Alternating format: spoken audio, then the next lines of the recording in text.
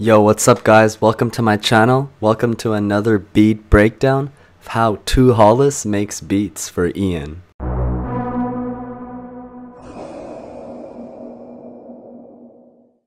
Alright, so here's the beat.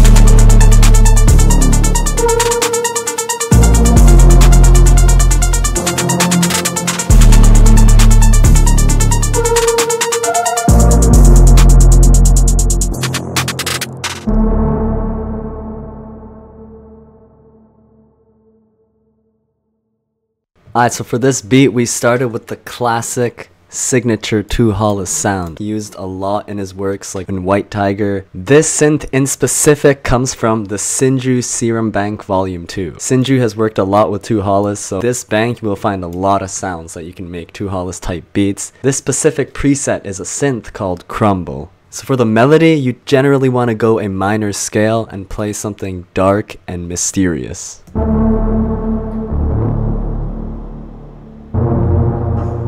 A key tip to make melodies with this sound is add a low bass note and a super high note, maybe 2 or 3 octaves above, and that will give you that nice chord dissonance. It also works out super well if you just delay the top note. Next on the melody, we got this higher synth tone that complements the other sound pretty well.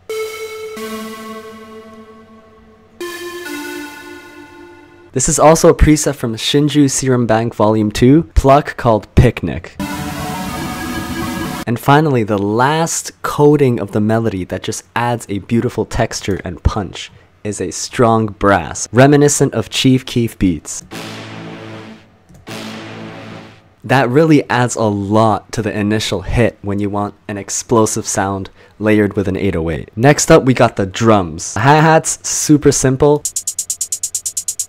The real sauce on these hi-hats is the time shift. So if you open hi-hat, go into the wrench, this shift knob right here, this will change your life. I automated it, so at first, there is no time shift, but as the beat progresses, there is a time shift. Listen to the clap and the hi-hat together.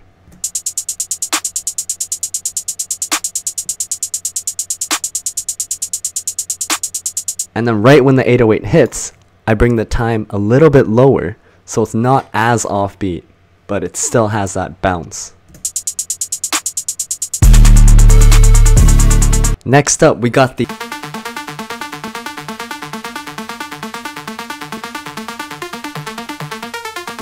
For this sound, you can pretty much use any saw wave, square wave based pluck, okay? You just gotta automate the filter and make that pluck very fast, okay? You could also add distortion.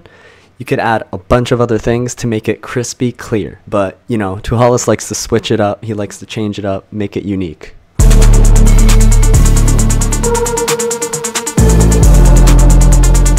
Next, we'll be going over the 808. For this beat, I used 3 different 808s.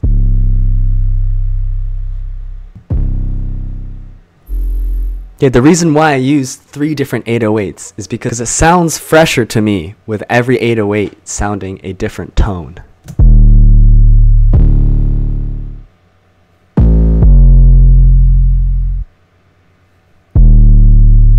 For all your 808s, make sure you cut self, adjust this envelope, turn the hold 100% and everything else down. So the 808 stops when you let go of the note. You don't have to always play the root notes. You can play just anything in the key of the song. Next, to help with the bounce of the beat, the open hats that hit when the 808 hits. Also, good tip, make the 808s hit exactly when the melody hits.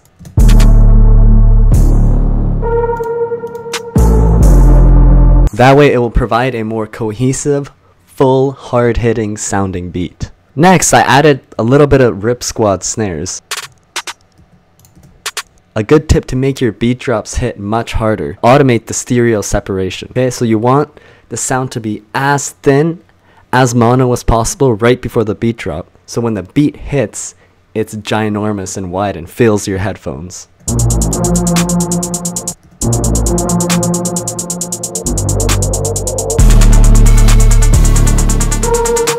And lastly, just for a little bit of ear candy, I reversed this hi-hat roll and stretched it so it sounds like a riser.